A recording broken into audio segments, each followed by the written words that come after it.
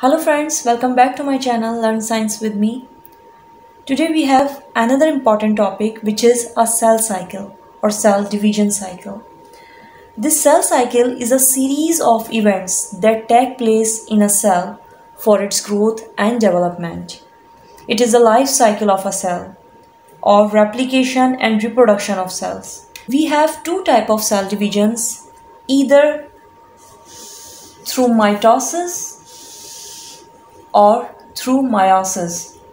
The main difference between this mitosis and meiosis is this mitosis takes place in the somatic cells of our body, while this meiosis cell division occur only in the germ cells of our body, which are gonads, testes in males and ovaries in females. And the definition of this mitosis is it is a type of cell division that results in the formation of two daughter cells with the same number and kind of chromosomes as the parent cells. While the meiosis is the cell division that results in the formation of four daughter cells, each with half number of chromosomes as parent cells. In today's lecture, we are going to discuss this mitosis and the different phases of this mitosis. But before going through the detail of this mitosis, we have another important phase of this cell cycle, which is called the interphase.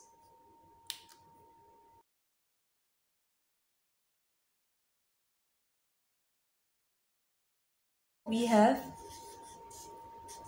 G1 phase, S phase, G2 phase,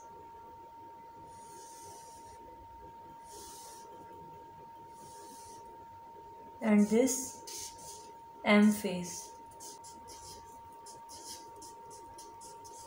This interphase is the time period in which cell spends most of its life. It is the daily living or metabolic process of the cell in which cell obtain nutrients. These three stages are called the interphase, the time period in which cell spends most of its life. The interphase is the time period in which cell spends most of its life. And daily metabolic activities also takes place during this interphase. Interphase also referred as the phase of cell cycle in which cell copies its DNA for the purpose of its division. In this gap 1 phase, the cell performs its normal function, grows in its size. If the cell is actively dividing cell, then it goes through the synthesis phase. It will enter into the synthesis phase. But if the cell is not an actively dividing cell, then it will go to the GO phase.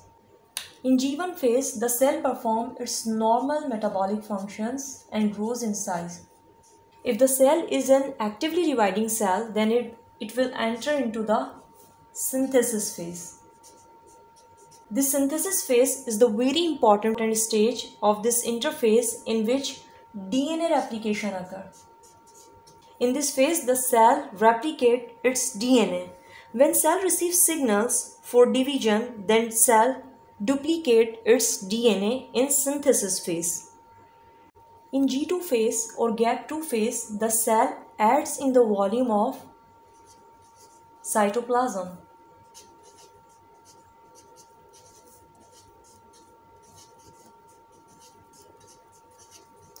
And the replication of many important cell organelles except the DNA takes place within the G2 phase. In interphase, the cell perform their normal functions. It grows in size, perform its metabolic functions, replicate its DNA, adds up the volume of cytoplasm, and replicate many other cell organelles. So, this interphase is the phase in which cell perform its daily routine functions. If cell receives signals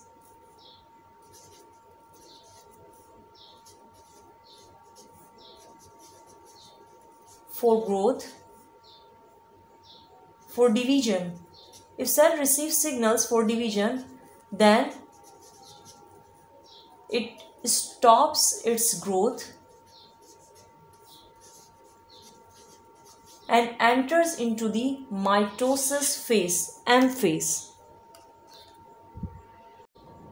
There are 4 stages of this mitosis phase which are called prophase, metaphase, anaphase and telophase. Let's discuss prophase.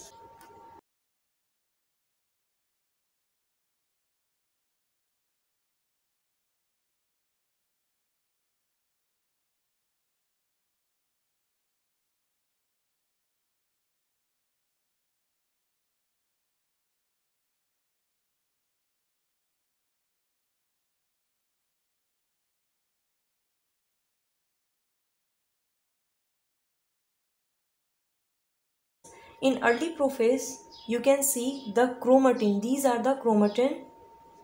The chromatin become dense. The condensation of chromatin takes place within the early prophase. The chromosome starts to appear while the 2 centrioles is present within the cell. In early prophase, you can also see there is nucleolus, and this is nuclear membrane, a well formed nuclear membrane. In early prophase, you can see a well formed nuclear membrane, but in late prophase, you can see these chromatin become more dense and the centrioles goes to the opposite sides and the fibers arise from these centrosomes. Nucleolus disappears and also the nuclear membrane degrade. It will start to shed off. Next we have metaphase.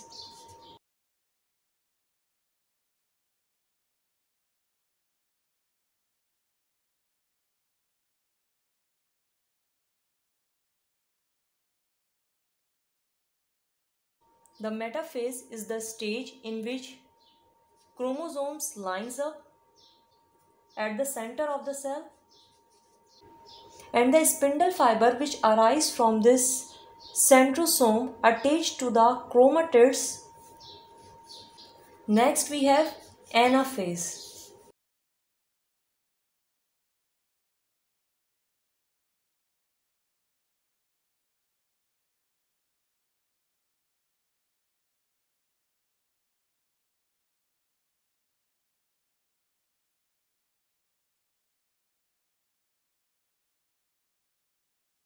In anaphase, the chromosomes splits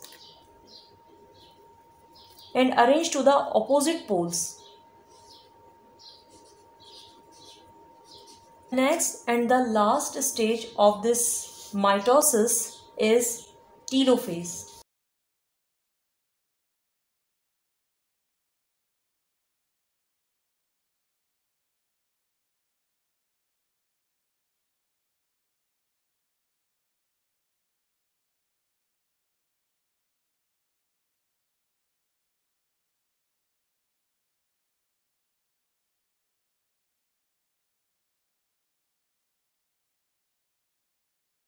In telophase, you can see the cell form 2 nuclei, and now we have the same number of chromosomes as we have in the prophase.